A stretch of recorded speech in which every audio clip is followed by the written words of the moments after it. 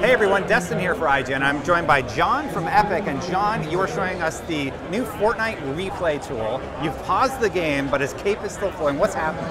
Yeah, so the replay tool is really awesome. It's coming up in the next couple versions here of Fortnite. Basically, we're capturing a bunch of data about the game when you're playing live, and then we can use that to play back at a later time and fly around the map and see a bunch of cool stuff from other people. So you're just jumping from player to player right now? Yes. So right now, yeah, I'm jumping from player to player. I can actually go off and go to like a drone free cam here, and I can just sort of freely go around the map and see the action as it happens. Wow. So that's really cool. You're actually using a controller right now to do all this, but we're on PC, correct? Yeah, we're on PC. So Unreal Engine has a nice perk of being able to support PlayStation 4 and Xbox controllers. That's sort of out of the gate. So if you were more comfortable with mouse and keyboard, that's totally viable. If you're more comfortable with controller, that's great too. So what about your photographers out there? Can you use this for photos also? Yeah. What kind of tool sets do you have available to you? So right now, obviously, you can drone follow around everything else. We also have a bunch of camera settings. So aside from just turning on things like nameplates, player outlines, we also have exposure settings, aperture, focal length, and autofocus. And what this means is that while you're flying around, you can line up really cool shots and actually have those same sort of cinematic tools with anybody who's familiar with Unreal Engine can use in Sequencer. So I'm just going to get a character into focus here. We'll turn our autofocus on. It's already on. I'll get up real close. And what you can see is we're doing a ray trace from the center of the screen to this character, and everything else kind of blurs. But if I pan away and we get onto the back, let me change the drone speed here a little bit. You can actually see things come in and out of focus as we get closer. So as we pan by, she's kind of out of focus, and we'll come in, sit on her, zoom, and go back again, and it goes out. Autofocus is doing its job. Autofocus is doing its job. We can change apertures. Now, I'll be honest with you, I'm not a cinematographer. I don't know, how to line up shots great, but it's just a fun tool to play around with, right? So you can also adjust focal planes and bring it in really close, and you can see the background gets blurry. Bring it out far again and do all that fun stuff. That's cool. Can we jump to a player at a different spot on the map right now? And Absolutely. Just see if there's some action going on? Sure. So what we can see here is I just brought up the map mode, and we can go to our entire player list. Who's ever highlighted here is somebody who's still in the match, and then we can jump to. So we can see who I'm currently on. I can just go to, let's go to Kuro Equinox, who happens to be the person who recorded this, and we'll let it play out, and we'll actually put us on the gameplay cam. And so we have different camera modes that allow different things. Gameplay actually lets you see what the character saw in the game. There's other things like third person where we can hover a little bit farther back and have those camera controls to zoom in, zoom out, get in on the action. And you still have all the effects turned on. You still have your depth of field and everything going right now. It looks like. Yeah. So you can still, so we can still go and play and change any of the auto exposures. You've slowed down time. I timed That's not a new ability. Not a new ability, no. But so cool things like that. We can also speed up here a little bit, get some really, really awesome shots. But it's like I was playing PUBG there for a second. Yes.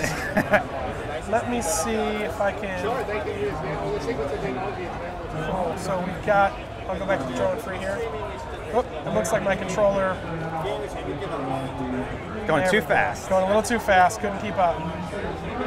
So hopefully here we'll see some action. He's got the drop on another crew. We'll slow that down a little bit, make it a little more cinematic. Let's get a cool shot of him firing his gun crouched in the grass.